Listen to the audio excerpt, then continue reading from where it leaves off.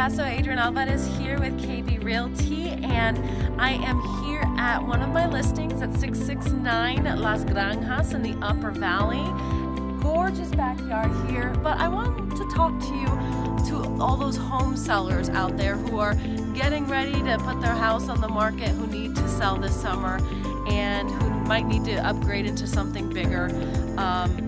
I wanted to talk to you because I just did some digging on the numbers, and you need to get your home on the market right now. You cannot wait 1 second longer, and here's why. I'm going to give you some statistics here to my left and to your right. So in last year's summer selling season, that's the months between May and August, that's when we see on average higher number of sales per month in those 4 months. And we saw that for all home sales, around a little more than 600 per month in each of those months. Specifically though, I want to talk to those who are selling their already lived-in home, what we call in the business resales.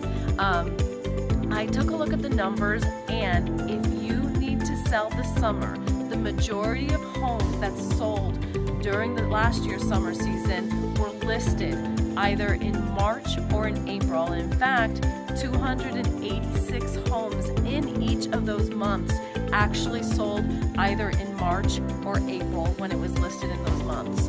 So right now we're already in March 8th. You do not want to wait a second longer.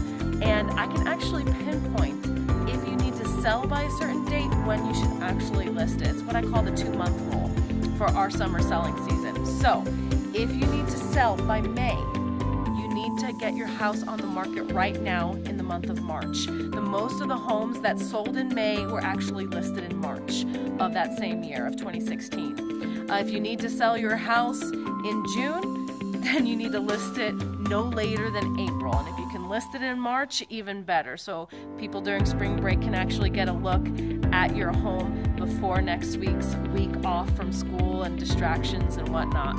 Also, if you need to, say, sell the home no later than July, then you need to get your house on the market no later than May. Same thing goes for August. If you list your house then in August, you cannot list your house any later than June. And even doing that, I would say, is a little bit risky because most of our home sales that we saw even during the summer selling season closed in May and closed in June. So what does that mean? You need to get your house on the market March and April. I want to go ahead and tell you to click on the link above, and that's where you can fill out the information about your property. I will give you a free comparative market analysis if you decide to list with me. And the big key thing that you need to know when you're listing your home is how to price it to sell.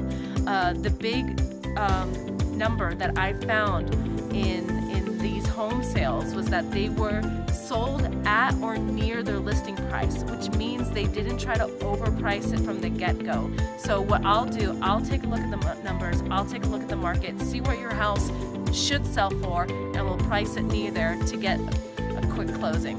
So go ahead, click the link above. I'd love to be able to help you sell your home and also show you how I'll market your home to make sure it sells. We'll talk soon.